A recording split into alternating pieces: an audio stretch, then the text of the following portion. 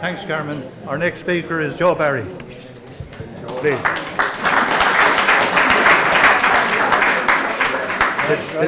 The day the pipe band opened the Garda College. Thanks, Joe. Evening, everybody. You can all hear me okay. This is a short extract from a story called The Day We Opened the Garda College. Some of you here will be familiar with this story. By January of 1964, we had accomplished a lot. We were playing pretty basic, but we were delighted with our 5 tunes, and we were eagerly looking forward to our first public appearance, which was to be the St. Patrick's Day Parade of 1964. Well, the Town Council had other ideas. The big day for Templemore was fast approaching. In Templemore, the then Minister for Justice, Charles J. Haughey, would be down to officially open the new Garda College, or training centre as it was called in those days. In spite of explaining to the council members that we were not quite ready for a first appearance, and especially for such a prestigious event, they were insistent that we had to be part of the historical day. The council requested that our role on the day would be to parade the minister, who would be travelling by state car from the town hall to the college. This would take place immediately after he had inspected the Guard of Honour. It was indeed a reasonable request, and with a small amount of extra effort, it would be well within our capability. Our equipment was adequate. We had just purchased 6 sets of Crowley pipes from the Presentation Convent in Thurles, along with a set of saffron kilts and shawls. The Presentation Convent School Girls' Pipe Band had been in existence for a number of years, and unfortunately had fallen through for whatever reason. They had acquired the instruments and uniforms from the old Fianna Fáil Sean McDermott band. No, we were glad of them, third hand and all as they were. We bought a set of drums from the Sean Tracy band, which were in reasonable condition, and by January of 1964, except for tunics, we were fairly well equipped. A set of 14 blazer-style jackets had been ordered from a clothing firm through Tom Kevin, the local draper, who was also a member of the band committee. The clothing firm had given us an assurance that the blazers would be ready early in March in time for St. Patrick's Day. Now, with the new turn of events, things had changed somewhat, and in spite of Tom Kevin's best efforts, they could not guarantee that we would have them for the opening of the Garda College. Then, with less than a week to go before the big event, our worst situation was realised. Tom Kevin received a phone call from the firm regretting that due to circumstances beyond their control, the blazers could not be made ready. Now we had a problem. At the Monday night practice prior to the official opening, which was Friday of the same week, we discussed the situation. John O'Neill came up with an idea, which if it worked out would certainly be the answer to our dilemma. John, who came from Loughrea to take up a position as manager in Tipperary Glass, helped set up the band and brought us the first set of pipes. He had been a piper in the Loughrea band. He believed he would get a positive response from the committee in Loughrea if we requested the lend of 12 tunics. The response to John's request from the Loughrea boys was positive. They would indeed be delighted to help out, and arrangements were made to have the tunics collected. At our final practice, which was on the eve of the big day, there was an air of anxiety as we considered our part in such a high-profile event, and of course it would be our first public appearance. It was a case of going into the deep end, and we wanted everything to be spot on. We were eagerly looking forward to the set of tunics. John O'Neill, committee member, and Brooke Destil-Rowe had gone to Loughrea in the afternoon and were expected in the band room around 8 o'clock. However, when midnight came and they hadn't arrived, it was time to start getting concerned. It was then that our president, Reverend Father O'Grady, came in and invited us into John Joe's for a drink, saying, "Let there be no panic, they'll be along shortly." Well, the drink was scarcely up to us when somebody shouted, "They're here." We left the drinks and went out to the hall, but at the same time reminding John Joe that we would be back to finish them. As the two lads came into the band room, they were greeted with a round of applause. They had with them 20 tunics in dark blue. We were impressed. They were traditional pipers' tunics, well tailored and in perfect condition. They would complement our saffron kilts and shawls. Well, the big day dawned with frequent showers of sleet driven by a bitter north wind.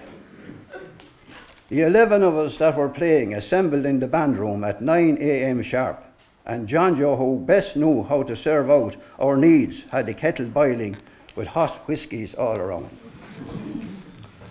All the non-playing committee members were all assembled, as well as in their best suits. We were pleasantly surprised when Johnny McDonagh arrived with a bottle of Paddy whiskey for us, compliments of the UDC, and John Joe's electric kettle must have thought it was Christmas.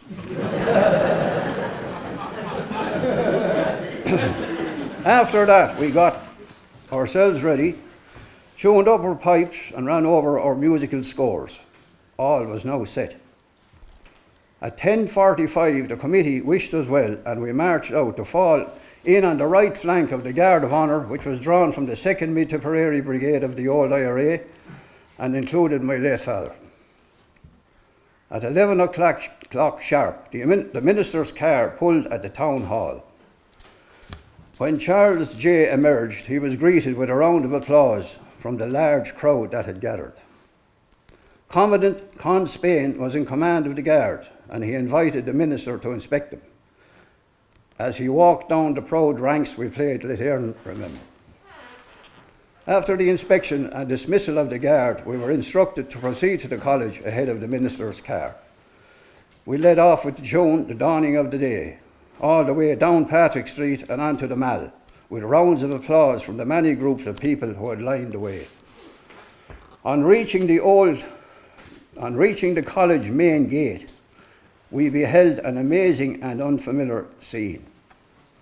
The old barrack square, which for almost 150 years had been accustomed to the sight of red, khaki, grey and green-clad battalions, was now witnessing history being made as 400 black-clad members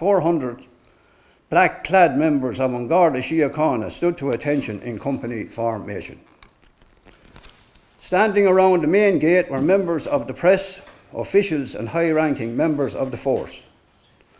We must certainly have turned a few heads when, led by Drum Major Shawnee Madigan, we played in with Lord Lovett's Lament.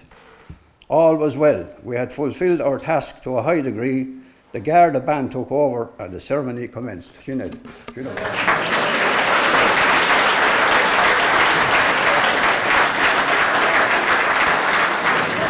Hello again. Hello. Appropriately, in addition to what I've been talking about, we have a short performance from two members of the band. Okay. Apologies for today.